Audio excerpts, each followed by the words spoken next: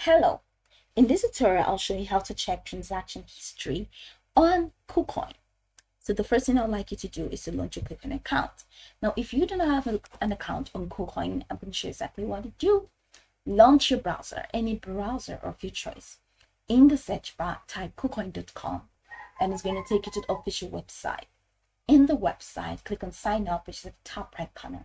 Follow through the on-screen prompts to create your account. And once you're done, it's going to take you to this fantastic homepage where you can now explore a lot of features to have a great time on Kucoin. So now we're here on this homepage. As you can see, there are a lot of headings and subheadings.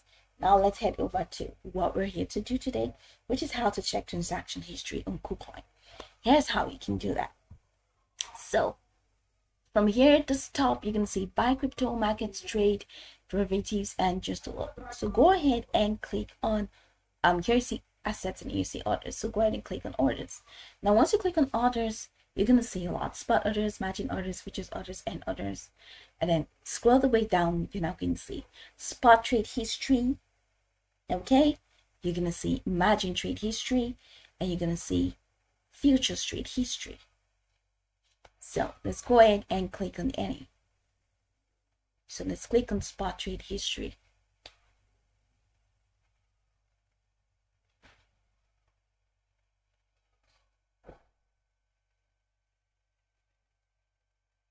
So the swing is opening up for us to see a transaction history, or the spot trade history.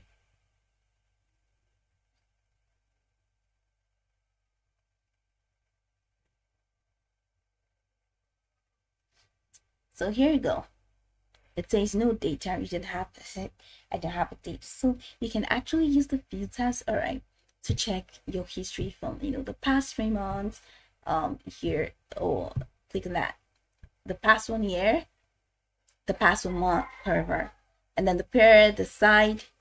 All right, so you can click on this too, and then the side. You can click on this. You can click on type. All right. So check this order history, and then this is trade history. Okay, so this is pretty much how to find that.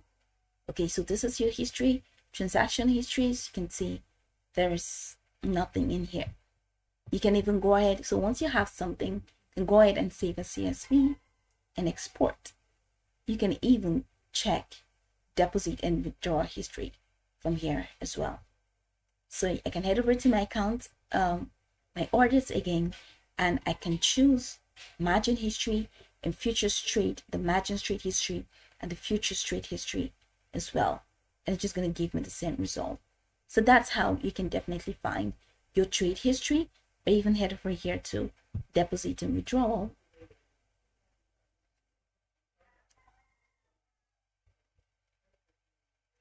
For you to keep records of that as well.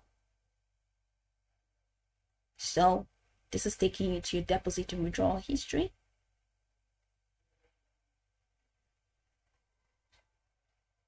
So here we go.